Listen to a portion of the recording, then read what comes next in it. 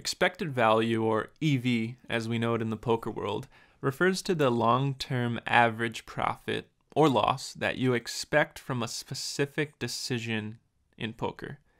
To start understanding EV in more depth, we should start with the normal distribution. You may remember it from school as the bell curve distribution. It's got a mean of 0 and a standard deviation of 1. Now, if that confuses you, don't worry. I'm going to put it in poker terms now. This line in the middle, which is normally 0, we'll call this your EV. And the green line across the top, it tells you how often you observe that outcome over infinite trials. So let's say we do we run a specific hand decision. Let's say an all-in call on the flop. We run it out 1,000,000 times. How often out of that 1,000,000 do you hit this number in the middle? How often do you hit it out here? You notice the frequency out here at the edge is lower than the frequency in the middle. So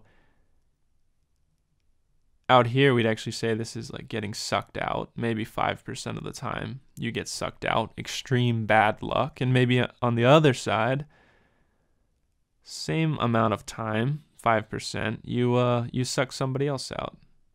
Extreme good luck. But the majority of the outcomes are clustered around what you would expect. They're close to your expected value. This is the normal distribution, and it happens all over nature, all over science, but very little in poker. It's a low variance distribution clustered around the mean. Let's take a look now at some poker distributions that are quite common and should show how high variance is in individual hands in poker. First, a common situation where your EV is 0. You're calling an all-in bet with a flush draw on the flop. So you're going to hit your flush by the river 33.3% of the time. The other 66.6%, you're not going to improve, you're going to lose the pot. You're going to actually lose your pot-sized call. When you hit your flush, you're going to win what was in the pot in your opponent's all-in bet, plus 2 pot. These average out in the long run to 0. If you don't understand how they average out, watch our video on pot odds and hand equity. So even though our EV is 0, we actually can't ever get 0 in an individual trial. Let's say a chop's not possible, we're drawing to the nut flush draw. So even if there's a flush on the board, we still win the pot. There's only 2 outcomes. Win 2 pot or lose pot. So you can see it's extremely high variance compared to the normal distribution above. Let's go to a second example. One where we're actually plus EV, particularly 1.4 times the pot is our expected value. But again, I'll show you, it's high variance. Let's say it's set over set. We have a set of 8s and we ran really good. Our opponent has a set of 6s. So we're going to win this by the river now if we're all in on the flop 80% of the time. He'll suck out on us 20% of the time. And in that case, we'll lose pot minus pot. And when we win, plus 2 pot. Instead of an EV of 0 now, we actually have an EV over here somewhere of 1.4 times the pot. But again, we'll never actually win 1.4 times the pot. We're either winning 2 pot or we're losing 1 times the pot.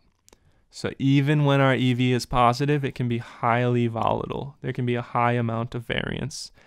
So that's in individual hands, but how do people consistently win money over time? You might see a graph of a good player who's maybe played 100,000 games and his profit cumulative to this point is $150,000. And he may have lost and won a little bit of money along the way, but he's gotten to this point.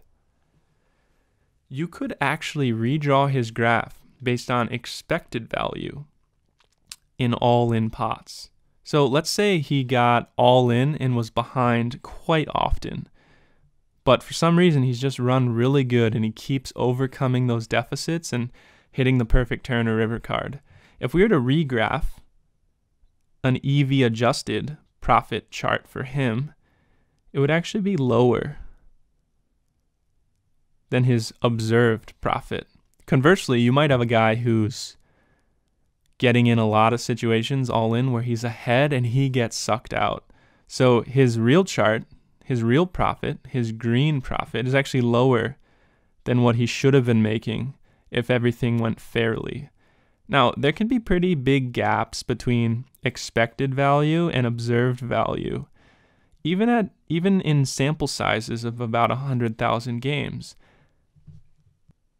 But you can rest assured that if you play enough hands, if you play enough sit and goes, enough tournaments, put in enough hours at the tables, and you're always making plus EV decisions.